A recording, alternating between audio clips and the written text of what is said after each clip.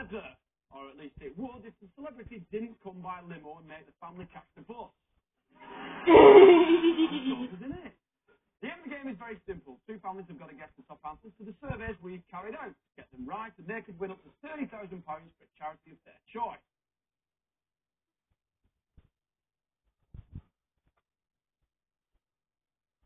They've got their brains in gear. It's probably reversed, but never mind. Are you ready to meet them? Yes! See if you can guess who's got the best ball control in this house.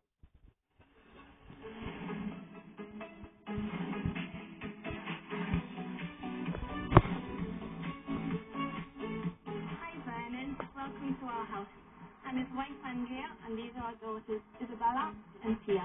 Come on in. Okay.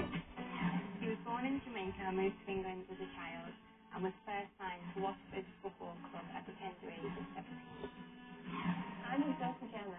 When my dad played for Liverpool, his nickname was Digger, after a character in Dallas called Digger Barnes. He retired after 20 years in the game, making 100 appearances on the pitch and scoring 198 goals.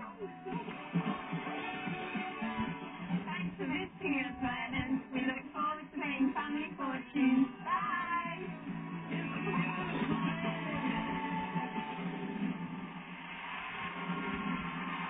Please welcome the captain of the first team, Mr. John Barnes!